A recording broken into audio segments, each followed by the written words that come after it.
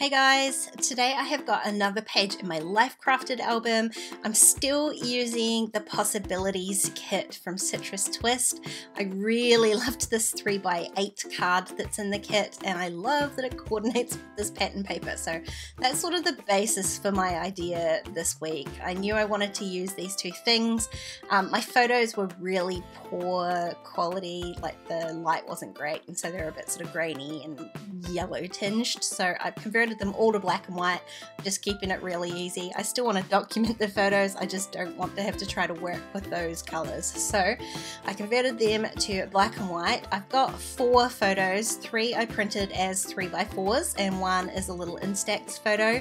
And so I know I want to do 2 full pages and a little 3x4 pocket insert in here. So I'm starting with some base pages. I've talked about this before. I love having these base pages just trimmed out and ready to go in my album. Makes things a lot easier, I will say, especially for stuff like that. All I've got to do is stick down some pattern papers in my photos and I can call it done. Now I know that I said that I picked that pattern paper and that was what I was going to use, but I've already changed my mind. I really liked this other sort of tealy coloured diagonal diamond sort of pattern, and I decided to use that instead. It's just slightly less bold, and so it helps those photos stick out just a little bit more.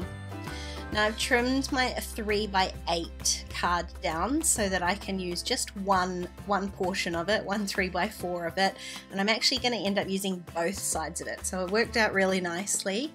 And for this blank back page here, I am just adding some of these really pretty foam words. I love that white on white look. It gives me, it's not really a title for the page, it's kind of just a sentiment is how I'm using it. This page doesn't actually end up having a title at all, but I love that white on white. It's less in your face. You can see that the way it would sit with the pocket page on top of this page. I don't want to have those photos competing with this really huge title. So what I'm going to do is add my pattern paper on the left side of that title. It's going to be sort of hidden underneath my 3x4s. So I've just measured out the size I need that to be and trimmed that down, and I will end up using the other piece as well, but for now I'm just going to stick down this one piece here. I want to make sure that it's sort of even on the page, and the loop from the top of the L is probably going to need to sit on top of that paper, which I'm fine with. It kind of combines those two pieces together. So I've just lifted that foam piece up off the background until I put my paper down, and then I can just stick it down. You can see it only sits on just a tiny little bit of it. Now because I've covered the holes that I had already punched in my base card, I'm just grabbing my little hole punch. This is not any sort of fancy specific equipment, it's like a cheapy little single hole punch I got from the stationery store, but it works a treat for this album. So what I wanted to do is replicate the bottom of this 3x4 card, and it's got these kind of stripes of patterns. So there's the floral that I had originally picked, and then there's also a wood grain and sort of a book page and a map, and so I want to try and replicate that look as much as I can to tie it all together.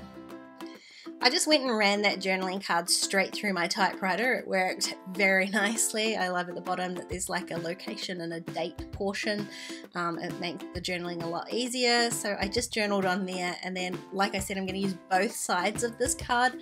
So on the back I'm going to adhere my photo. I printed out an Instax, sort of hoping that it would be the same size as the white space on the back of this card. It's not quite. And I probably could have just left the little bit sticking out, but what I decided to do was trim down the wood grain portion from the top of that 3x4, so the leftover 3x4 piece at the top.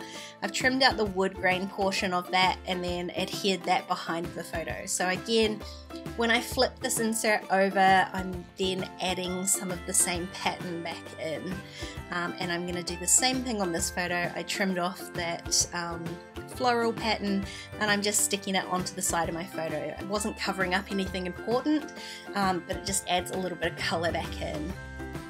And again, I'm doing the same thing by tying in those foam stickers. I'm going to add a few of these little foam hearts. So I'm going to add 2 onto the photo that will go on the front. It's hard to work it out now. On the front. And then I'm going to do the same thing on the back photo. I'm going to add a little heart on here. There's quite a nice patch of sort of blank space in this photo, so I'm going to add a heart, as well as that I'm going to add a little bit of stamping underneath. I'm going to stamp one of these like square sentiment stamps underneath, just because I did have that nice blank space there. Most of my photos were a bit busy for stamping on this week. I do love stamping on photos, but this was really the only one that was going to allow me to do that. I did end up like gluing those 3x4 photos together just so they remained in one place in the pocket. Now this is where I decide I really like this pattern and I might as well carry on using the rest of it. I hadn't planned on it. I was going to do sort of stripes on this this left hand side of the page as well to tie those 2 things together, but I think using the pattern paper also ties it all together. And here you can see one of the advantages with using these base cards is I'm just going straight onto the back of the page that I created last week. That way I don't end up with any extra bulk in there. Sometimes I don't and I end up having to glue 2 pages together, but when I'm using this really super thick card like this, it makes it really easy to just work straight onto the back, especially if I'm not planning on doing anything like sewing or like any sort of heavy stamping. I would worry about it coming through, but when I'm just gluing down paper and photos like this, it works really nicely. Now my photo was getting a little bit lost on all that white space, so I decided to add in another sort of accent of that floral paper. I used the 6x8 to mat the photo, and then I'm going to use the leftover piece of that 3x8 card. It's got those same 2 stripes, and it lines up really nicely with the bottom of that journaling card, so I'm going to stick that down. It's not really a mat, it's just carrying that pattern on across the bottom of the page, and then I can glue my photo down on top. I want to make sure that when I'm gluing my photo down, it's at sort of the same level as that 3x4 card in the pocket, just to carry on those lines along the bottom. And here's where I'm going to do a little bit of stamping. I am going to stamp onto the white cardstock rather than my photo, and then when you flip those pocket pages over, it kind of ties it all together, having that same little squared stamping. And that's it. That's the spread all done. I can pop that back into my album. I love how it looks. These little 3x4 pockets are one of my favorite things about these Life Crafted albums. So easy to add a little insert in there. If you enjoyed this video, please give it a thumbs up, and don't forget to subscribe to my channel if you haven't already. If you want to keep watching, there are a couple more videos on screen. Otherwise, I'll see you next time. Bye guys.